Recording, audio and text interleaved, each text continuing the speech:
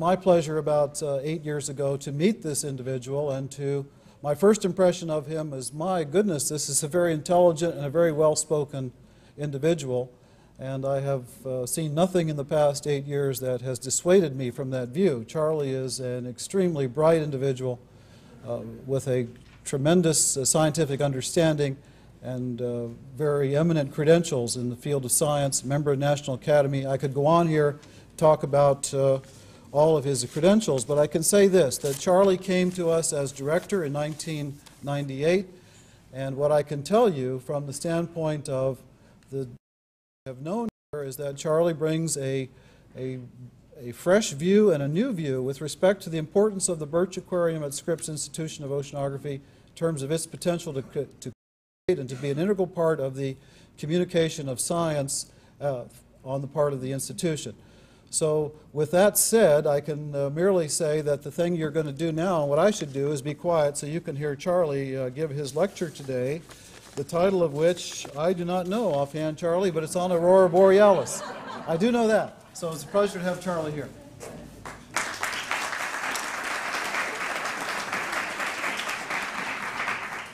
Before I start, I think it's appropriate to recognize the extraordinary contributions and service that Jeff Graham has given to this aquarium museum.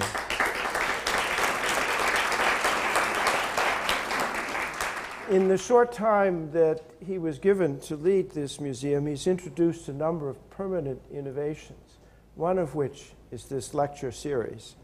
And I'm honored to be invited to be part of it and to join and finally perhaps become a colleague of my scientist friends at Scripps. The title, I think, is Aurora, Myth and Reality. And you'll get a little bit of both in this lecture. You know, if you were to ask the average scientist at Scripps or at UCSD, or in fact just about any place, when did they first become interested in science, most of them would say, gee, I can't remember a time when I wasn't interested in science. Well, I was not one of those young people. When I was in high school, I followed the Scientific American. I was interested in science, all right, but I was more interested in romantic novels and even more interested in the Red Sox. So it won't surprise you that the first contact that I had with what became a big part of my life's work was through a romantic short story in my freshman German class in college. This short story was called Bergkristall by a romantic novelist, Adalbert Stifter. And it told of a young man lost in the Alps, a boy about to freeze to death, who stayed awake watching the majesty of the aurora at night on one of its infrequent visitations to southerly latitudes. And the visual image that was drawn in that short story stayed with me. And of course, it stayed with a lot of other artists, particularly romantic artists of that period. And what I'm showing here is a picture from the Smithsonian of a famous painting by the American romantic artist Frederick Edwin Church from 1865. Now, it's entitled Aurora Borealis. I like to think that he drew his inspiration from a print from the folio edition of Captain Cook's Second Voyage, in which the Resolution was trapped in the ice between ice islands in the Antarctic. And what Church added was the aurora. And you can see this beautiful display of light at the top. Now, Church was clearly not a scientist, and he didn't quite get it right. The aurora does not form a halo with a bottom edge like that. The red is above the green. But he did get the sense of the striations of the aurora and the alignment of the light-emitting regions in the upper atmosphere along the Earth's magnetic field, and he did get a sense, you can see a little horseshoe-like structure there. Now, our real understanding of the aurora actually started when people were able to photograph it, and I'm going to show you some modern photographs here. Here's the next one. This, here's one of the horseshoe-like structures of folded aurora. This is, if you go to Fairbanks, Alaska right now. You will be able to see it in a maximum phase, and what you see is a band of light at the lower bottom and a faint halo aligned in these striations along the magnetic field. What are you looking at? The upper atmosphere is very much like a television screen. And what you are seeing is the impact of electrons of about 10 kiloelectron volts energy, about the same as in your television set. They rain down from space, they're accelerated in space, and they penetrate the upper atmosphere till they reach an altitude of about 100 kilometers, and they excite a green line of molecular nitrogen, and that's what you're seeing. So the upper atmosphere is a large television screen that reveals mysterious goings-on further out in outer space. Now, most of the time you don't see the aurora from below, and the most normal thing is to see it sideways, in which case people tend to think of the aurora as shimmering curtains of light.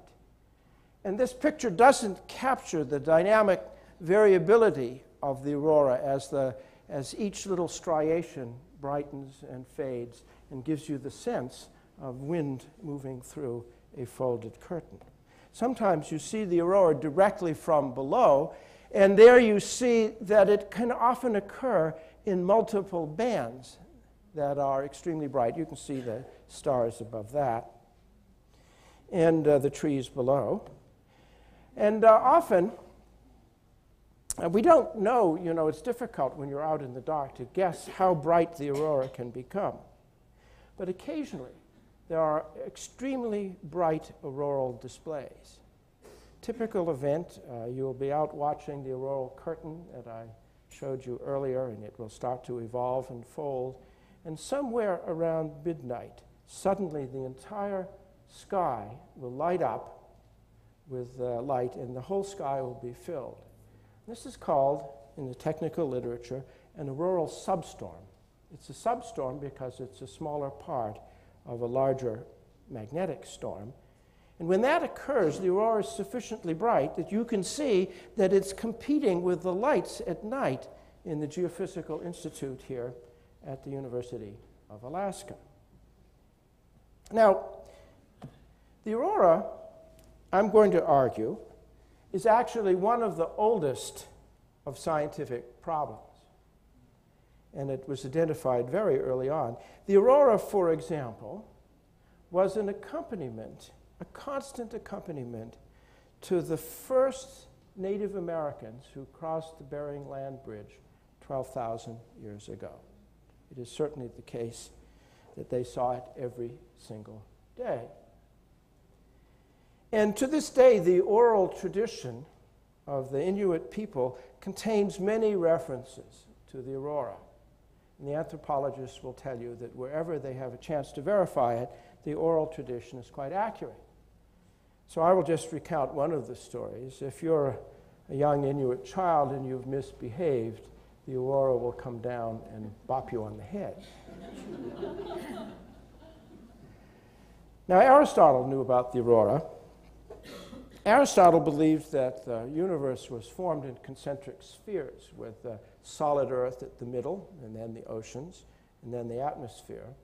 And then at the very top, a layer of fire above.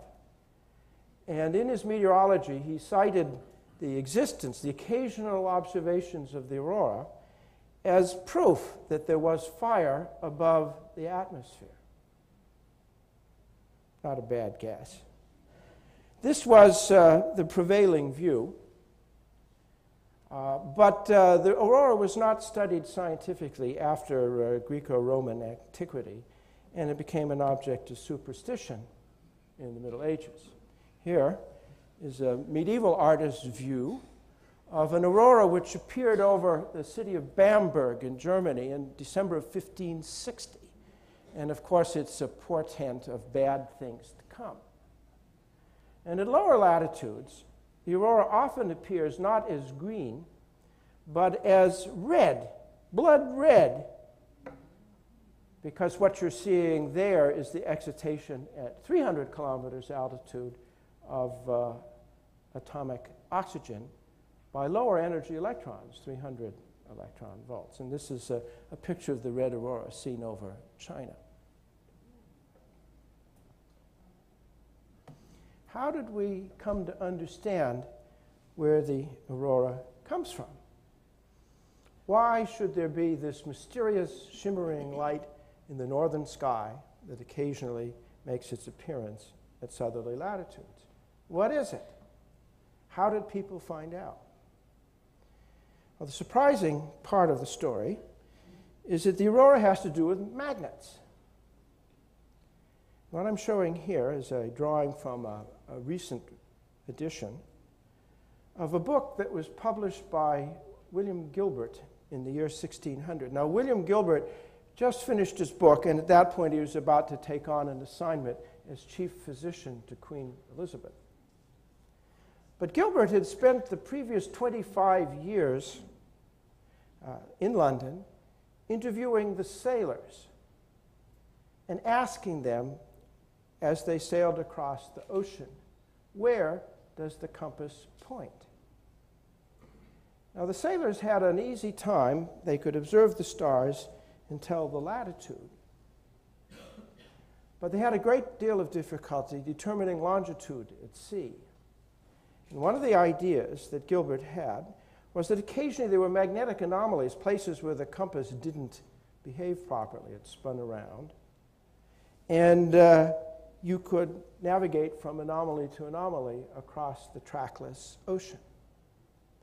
So Gilbert took all the mariners' maps of where the compass actually pointed, and he displayed them on a sphere which represented the Earth. And then, so we had a map of where the compass actually points at different locations, latitude and best guess at longitude on the Earth.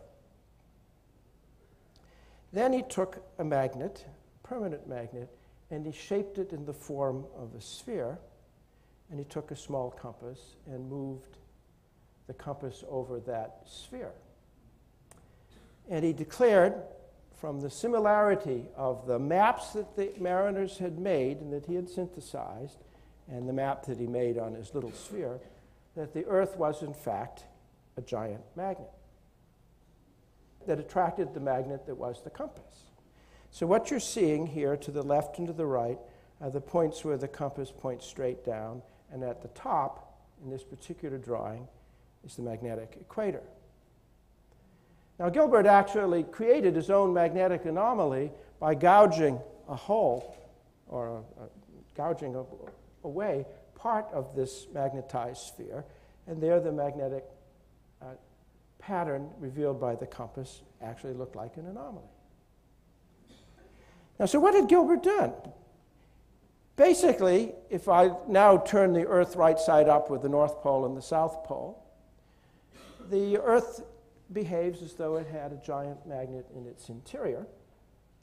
And any of you who have done freshman physics experiments know that iron filings act like little compasses. If you spray them, put them around the magnet, they will line up, and from the way the iron filings pattern connects, you can trace out these lines here, which we call magnetic lines of force. Now, what Gilbert did was even more daring. He took his compass off the surface of his little Earth, the Torella, out into space where no mariner of his day could go. And he declared that the magnetic influence of the Earth extended above the surface of the Earth and out into space. So this was in the year 1600.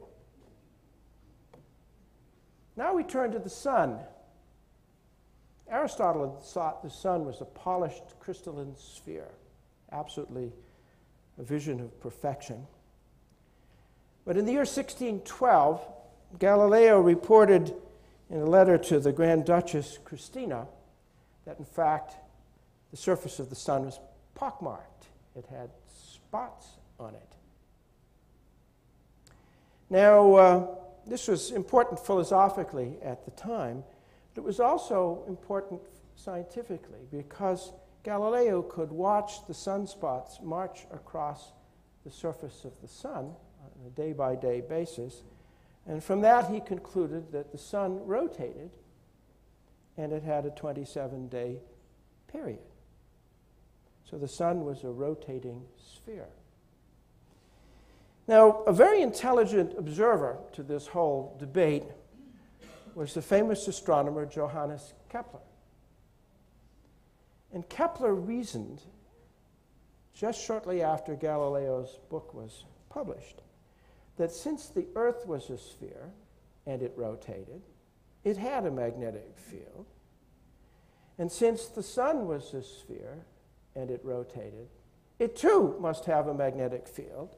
And since we knew from Gilbert's work that the magnetic influence of these bodies extended out into space, that somewhere in the space between the sun and the Earth, the magnetic field of the Earth and the sun somehow interacted.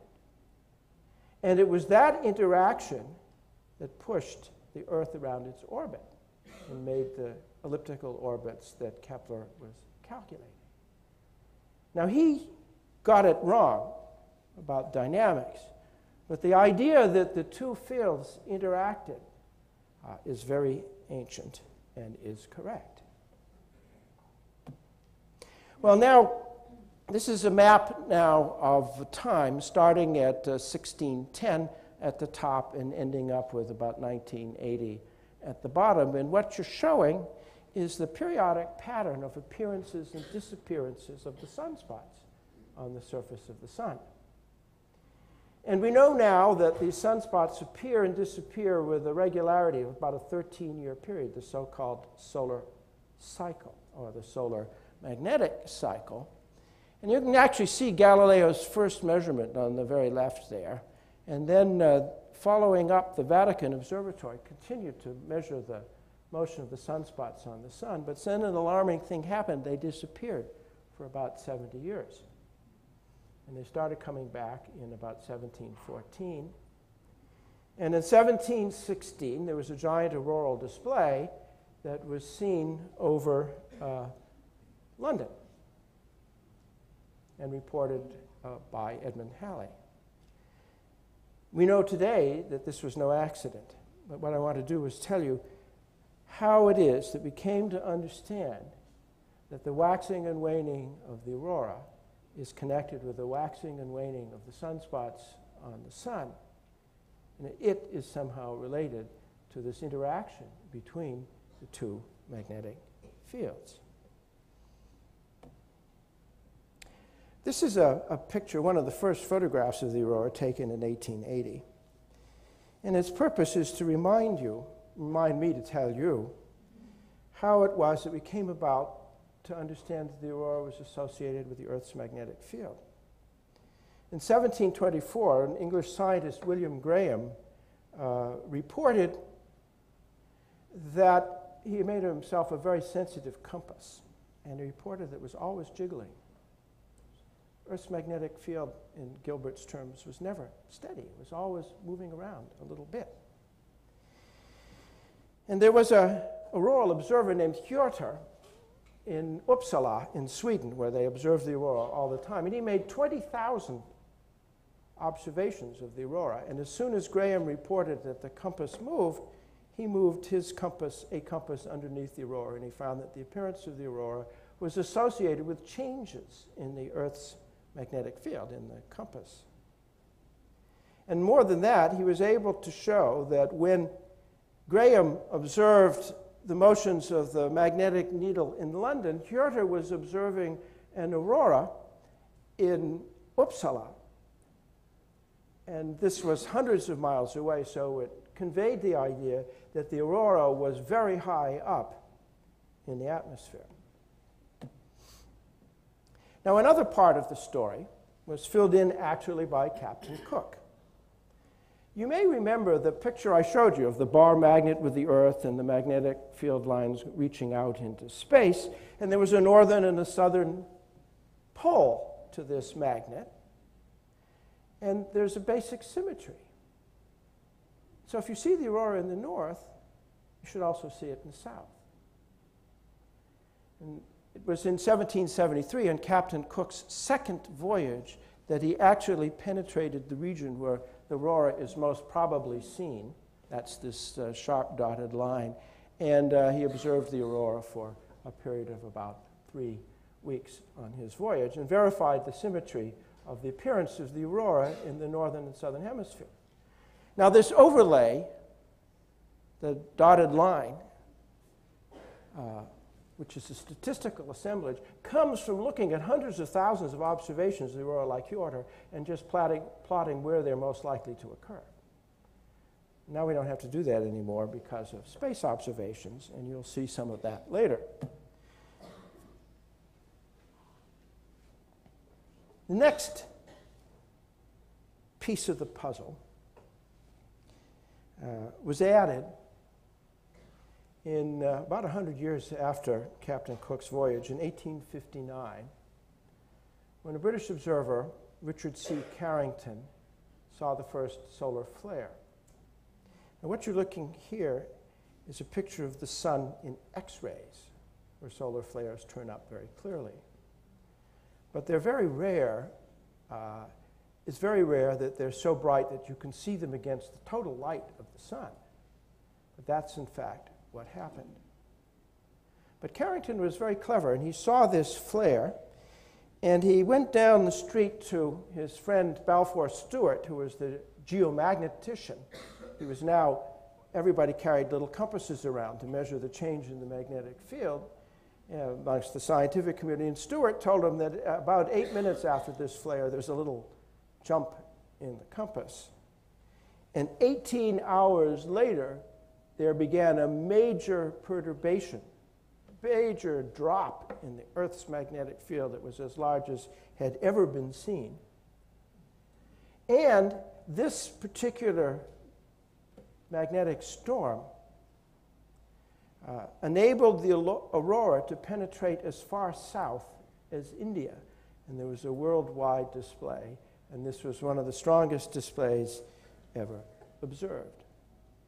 So now we had a mysterious connection then between the appearance of a bright flash of light on the surface of the sun, and 18 hours later, the appearance of the aurora in great intensity at southerly or equatorward latitudes.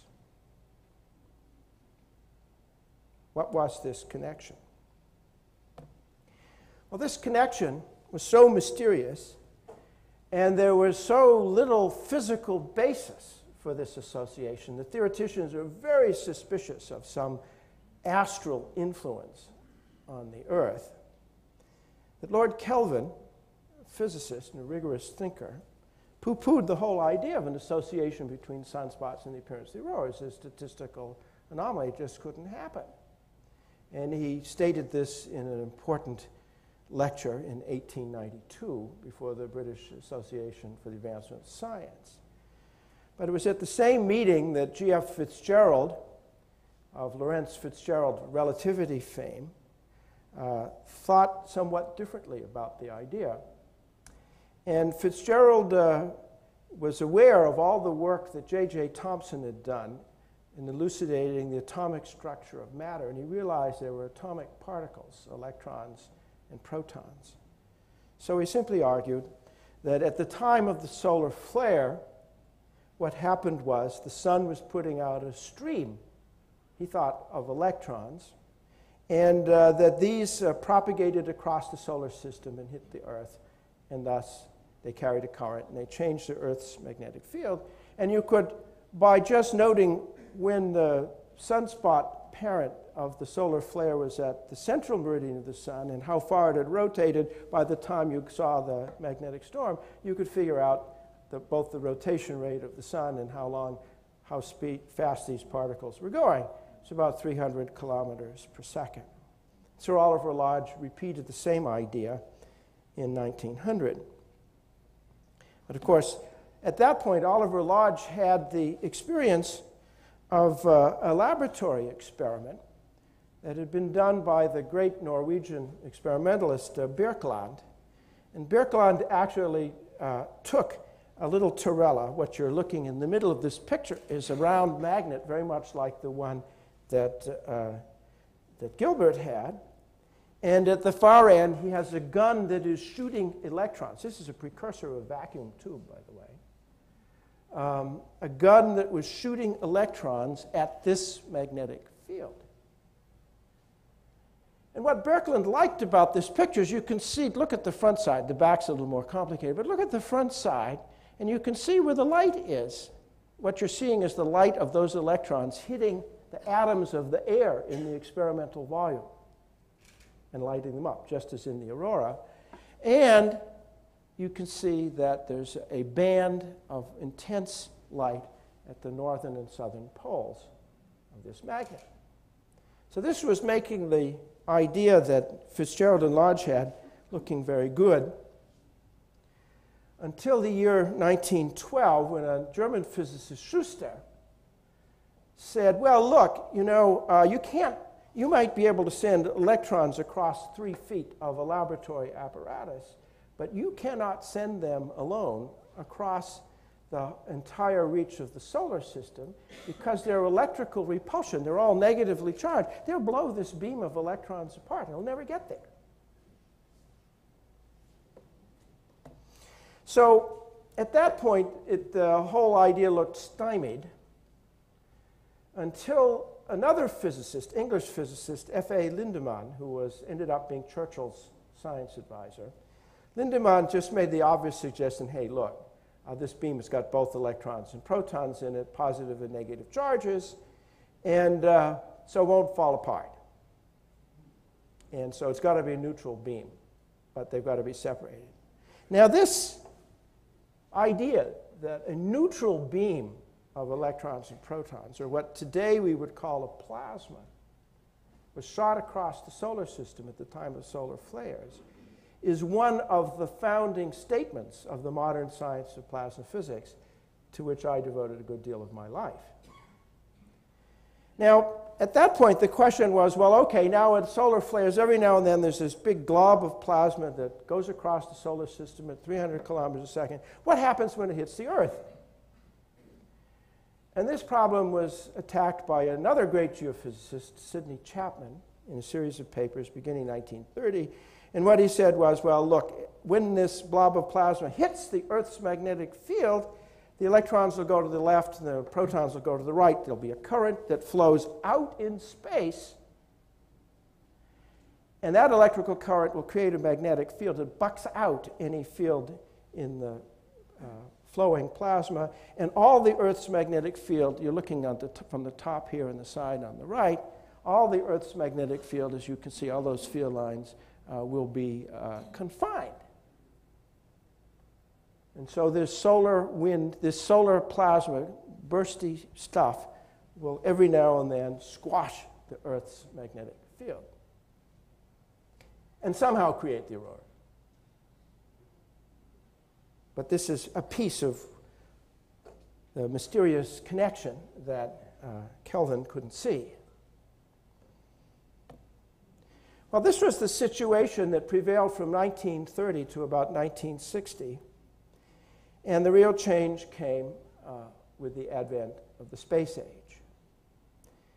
And the space age enabled us to do two things that Gilbert couldn't do, or anyone else since then. And that was to get out there and get our hands on this plasma and actually make measurements of both the magnetic field and the plasma. And as you will see, it enabled us to get away from the Earth and all the cluttered detail of earthbound observations and to get an absolutely new pictorial view of the aurora. And I'll talk about both of those. So recall now Chapman's work, that somehow the Earth's magnetic field would be confined and there would be a transition to solar plasma. When the first satellites, Mariner, Explorer 10, moved out from the Earth and went out to about a distance of 10 Earth radii in 1958, they actually discovered the transition. They saw a place inside the white region on the right in which there was the Earth's magnetic field that looked more or less the way Gilbert had drawn it. And suddenly there was a boundary, and you got into a place where there was hardly any magnetic field at all, and what there was very variable. And the people who were looking at electrons and protons found them out there. And they found them out there not even at the time of solar flares, just any old time. So it turned out that the sun was putting out something that we now call the solar wind. Constantly, all the time. Sometimes it has gales, sometimes it's a breeze, but it's always there, and it's always interacting with the Earth. And it's very changeable, extremely changeable.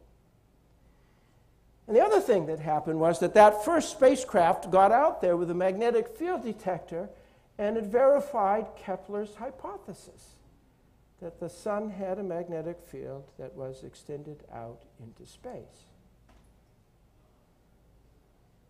Now, remember, look at this white region at the right. Nobody knew what would happen behind the Earth. Most of the aurora appears at night, so most of the action has to be behind the Earth. Nobody knew what would happen behind the Earth.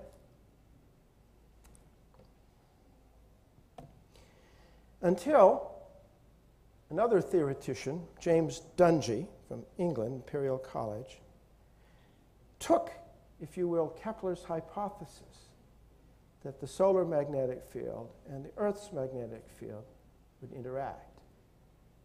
And they do so in a very special situation when the solar magnetic field is pointed in the opposite direction of the Earth's magnetic field up at the front. And then a modern process called reconnection occurs. The two fields and the plasmas on them interact. And this has the effect of closing off the magnetic field downstream on the night side of the Earth, where most of the aurora is seen. And so it's this process that carries out the original vision that was naively imagined by Kepler 400 years earlier.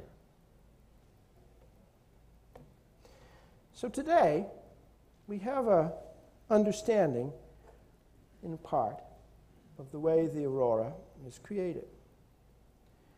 The aurora is a signature of events that occur in the vastness of space surrounding the Earth.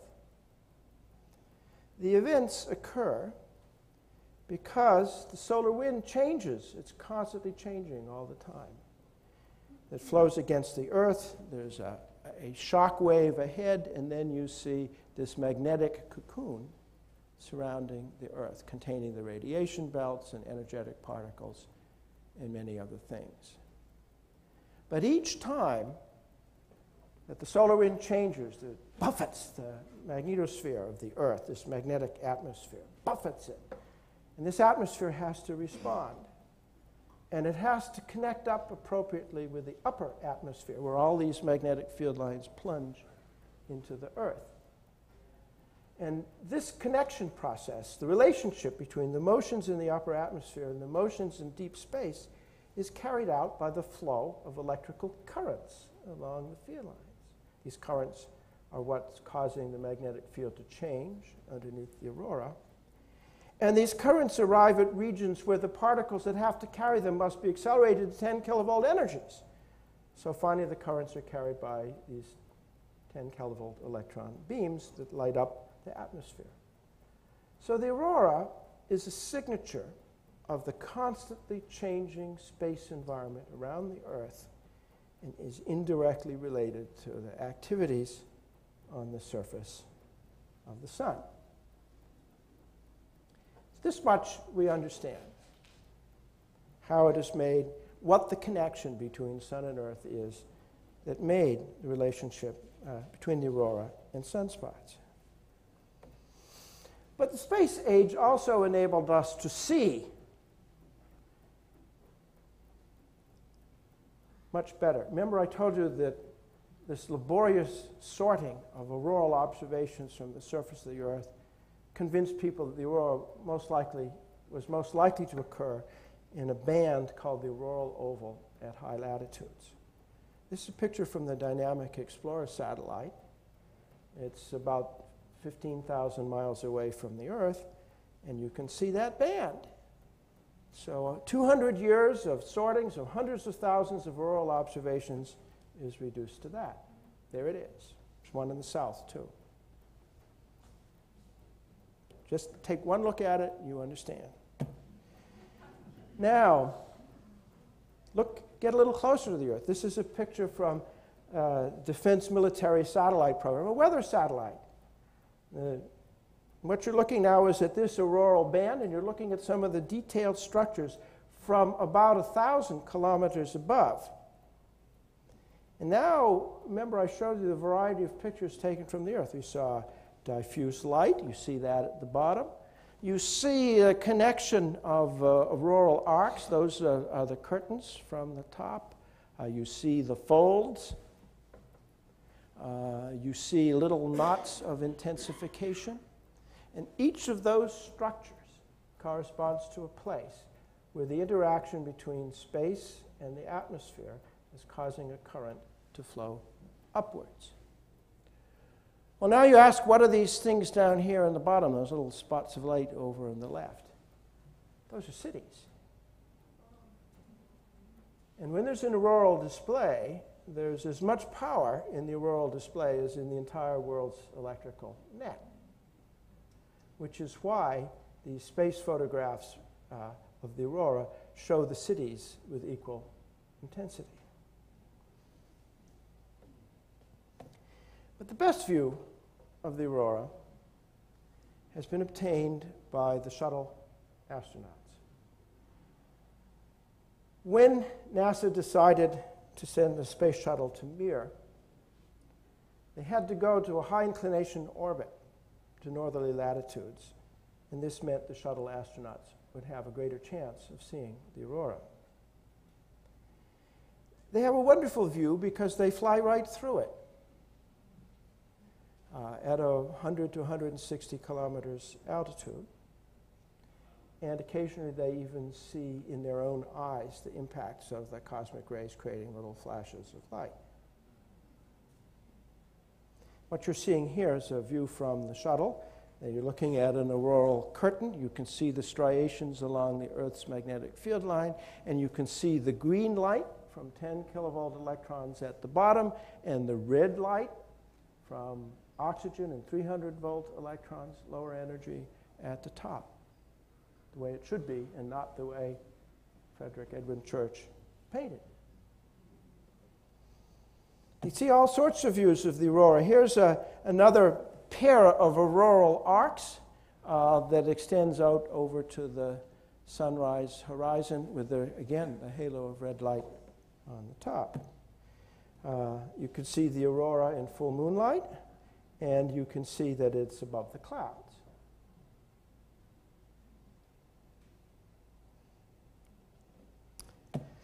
You can see that the aurora with the red at the top and the green at the bottom, and the stars in the background.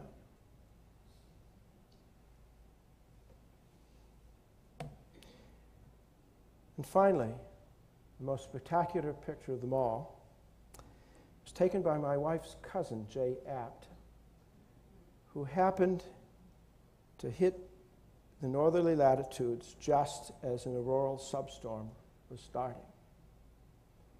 And the whole sky surrounding the shuttle was lit up with the bright spot at the lower left is a great auroral surge. You can see the auroral arcs. You can see the striation and structures. The red at the top, green at the bottom. So now we can see the global features of this auroral substorm when from the surface of the ground all you knew was that the sky lit up. So this much 20th century science, and especially space science, did. So you might ask, what's left? We really understand the energy source of the aurora. We understand its connection to the sun in a qualitative way. But what is left is a problem for 21st century science. those striations are extremely fine in scale.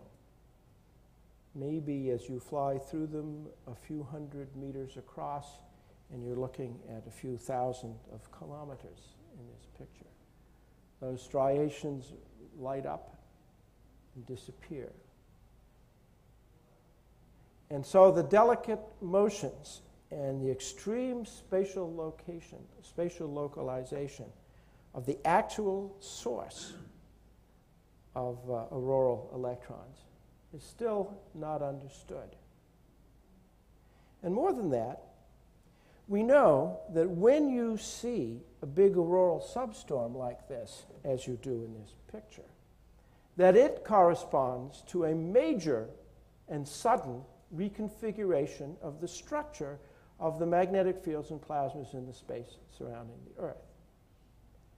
And we do not know the nature of that reconfiguration and why it starts with a region that on the surface of the Earth maps to maybe a quarter kilometer out of thousands. So there's much to be done. And as always, I think, this story illustrates certain universal aspects of science. There's a mysterious connection between science and art, and scientists and artists, and that as you achieve something in art as in science, you only set the stage for the people who follow after you. Thank you.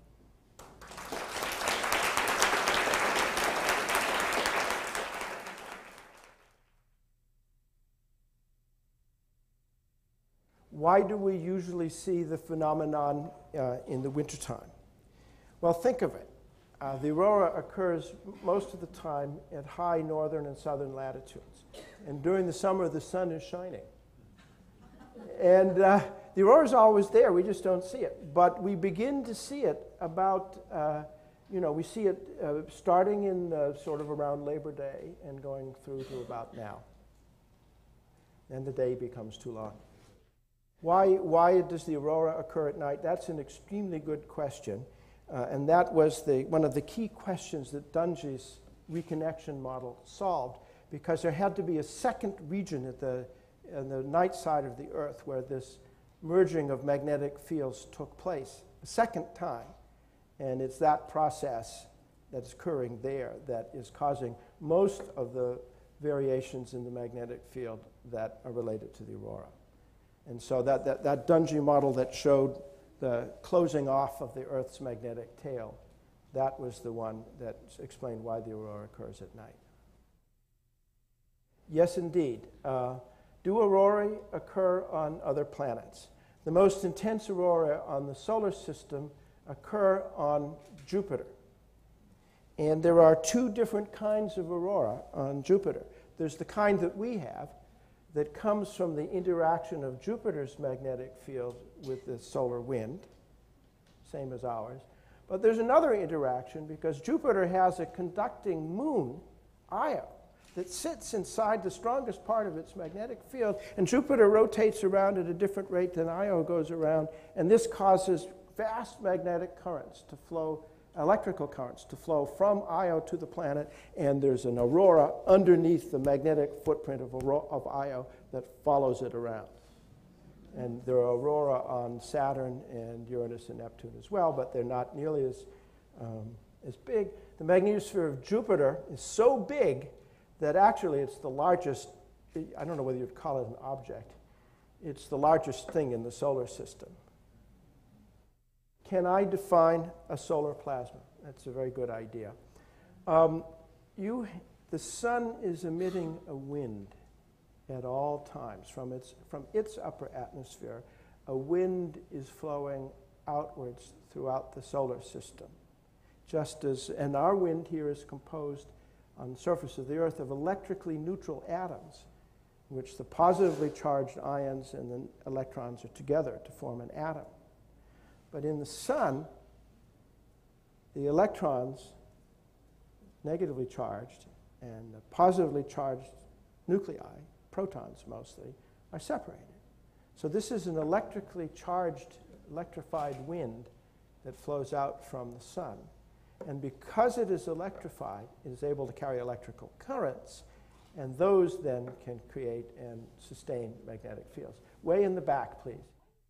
Yes, indeed. One of the biggest questions that concerns the survivability of life in space will be whether the astronauts can take the radiation dose of very energetic particles that occurs at the time of solar flares.